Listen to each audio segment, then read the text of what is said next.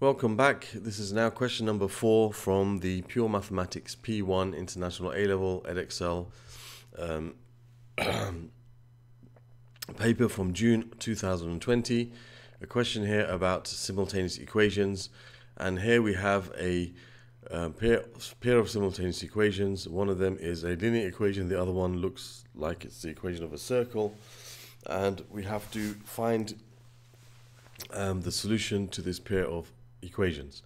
So first of all, in order to do such a thing, what we need to do is take one of the equations and substitute it into the other equation.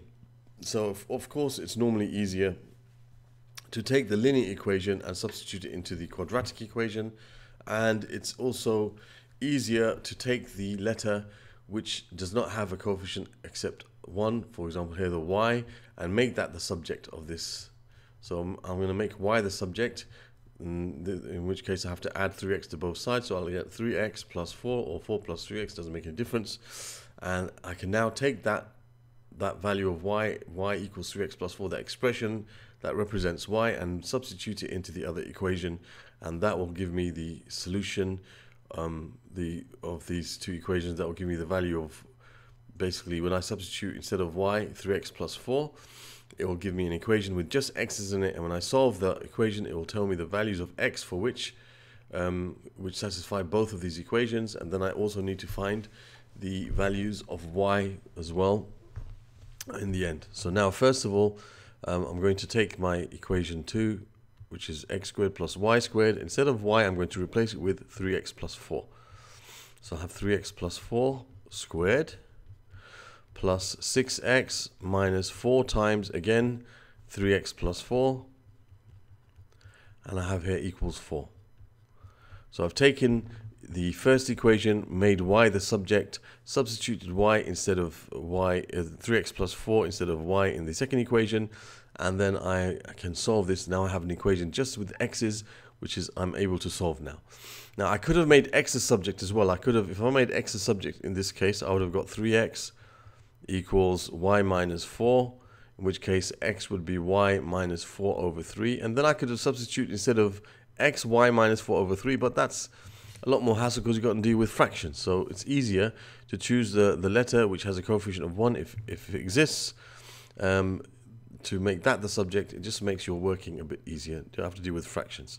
Now what I'm going to do next is I'm going to just simplify and and solve this equation here. So I've got x squared plus, now this is a bracket which I can expand using the pattern. I remember it means 3x plus 4 times 3x plus 4. It doesn't mean that you just square everything inside here. No, it means 3x plus 4 times 3x plus 4. So when you expand this using the pattern, you're going to square the first term, which gives you 9x squared. Don't forget to square both the letter and the number. And then you're going to have the middle term, okay, which is going to be positive. And you're going to have 3x times 4, which is 12x, and then you double it, which gives you 24x. And then you square the last term, which is 4, which gives you 16. And you got plus 6x minus 4 times 3x, which is minus 12x, and minus 4 times 4, which is negative 16, equals 4. Now we can combine the like terms. You've got x squared plus 9x squared, which is 10x squared, 24x plus 6x, which is 30x, minus 12x, which is 18x, and we got 16 minus 16, which is 0, and then you got the 4, which if you subtract 4 to make it say equal 0 on the other side, you end up with your equation here. Now I need to solve this equation for x. Now to make life easy, you can see that 2 is a common factor, so I can actually divide both sides of this equation by 2, in which case I get 5x squared plus 9x minus 2 equals 0.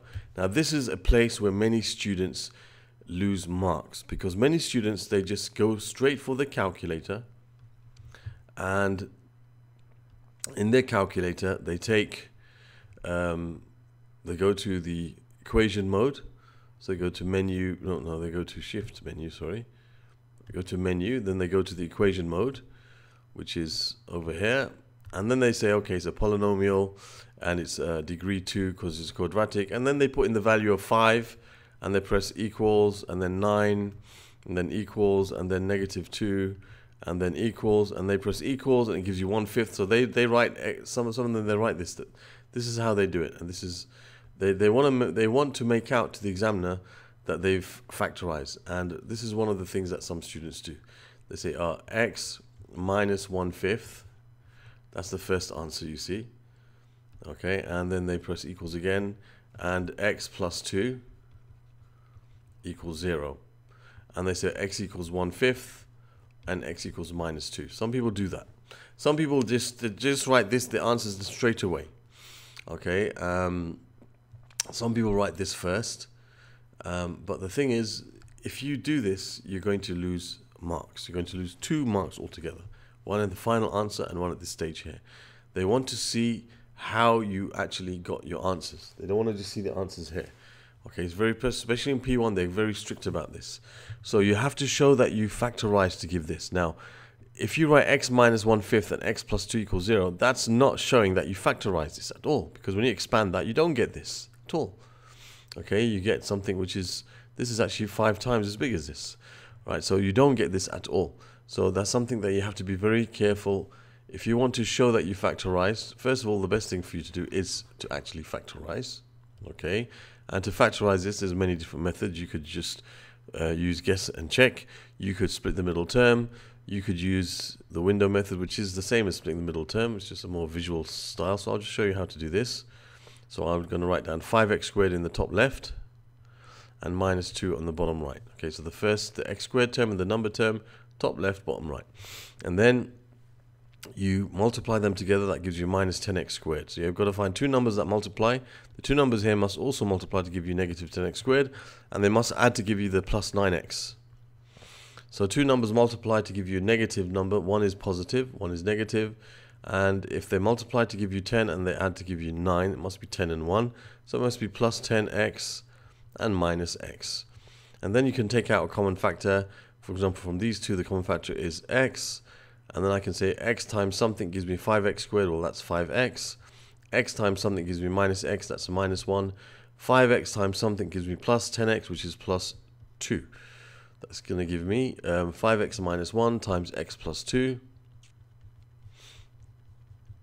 equals 0. So here we have 5x minus 1 equals 0.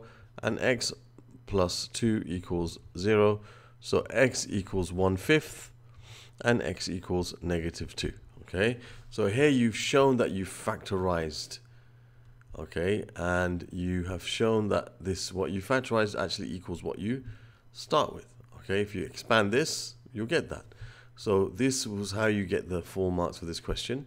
You could have also used a quadratic formula, okay, which is not necessary if you can factorize, but what you don't do is you don't just quote it. So there's another place where people lose marks. They will quote the formula and then they'll say x equals 1/5 and x equals minus 2. That won't gain you any marks for the solution of this equation, for finding the values of x. Okay, you won't get the method mark for this because you haven't shown how you use the quadratic formula. So quoting the quadratic formula is fine, but if you didn't quote it and you just wrote down x equals minus b, so here b is 9, so minus 9, plus or minus the square root of b squared, which is 9 squared, minus 4 times 5 times minus 2, all over 2 times a, which is 2 times 5. If you wrote this down and then you wrote x equals 1/5 and x equals minus 2, you will get the marks because you've shown the method of solving this quadratic equation. You could also complete the square if you wanted to and get the solutions. As long as you show a method of solving the quadratic equation, which is a valid method, then you will get the marks for this question. But using the quadratic formula, I wouldn't really do it in this unless I really got stuck, because it's not necessary you can factorize. This factorizes quite easily, so we've got the solutions. Now, the other mistake that people make in a question like this is they don't go on to find the values of y. They think they've got the two solutions and then that's it. No, we've got to find the values of y to solve a equation simultaneously. You've got to find the value of x and y, which satisfies both the equations. So now we've got to find what y is. So when x equals minus 2, we know already that y equals 3x. Was it minus 4? No, 3x plus 4. So when x equals minus 2, we can say y equals 3 times minus 2 plus 4, which is minus 6 plus 4, which is minus 2. So when x equals minus 2, y is equal to minus 2 as well. And when x is equal to 1/5, okay, when x is equal to 1/5, you got y equals 3 times 1/5 plus 4, which is 3/5 plus 4, which is 23/5, because this is 20/5, so 23/5. So we got our answers when x equals minus 2, y equals minus 2, and when x equals 1/5, y equals 23/5. And there are the solutions to this question. Okay, so don't forget to go on to find what y is. That's a common mistake. And when you factorize this, show a proper method of factorizing. Okay, if you were going to use the cheat method where you just go to the calculator, the least you could do is start with this last line here. Okay, leave some space, leave a couple of lines before it, write x equals 1/5, x equals minus 2, and work backwards. This is the same as, you know, multiply by 5 and take away 1, 5x minus 1 equals 0, and x plus 2 equals 0, and then write those in the brackets. Don't write it as x minus 1/5 times x plus 2. That gives it away that you have used your calculator, and you should be comfortable with factorizing anyway at this stage. Okay, so that's the answer for question number 4. And other questions to do with this, or from this paper of October 2020 will be found in the playlist that should appear over here. Other questions that are dealing with this topic of equations and inequalities will go in this playlist over here, and you'll find other questions in the playlist there. And you can subscribe to my channel by clicking on the subscribe icon in the middle of the screen, which should appear. On the top of the page, you should have seen a card which takes you to another P1 paper that you might be interested in watching. Thank you for listening and watching.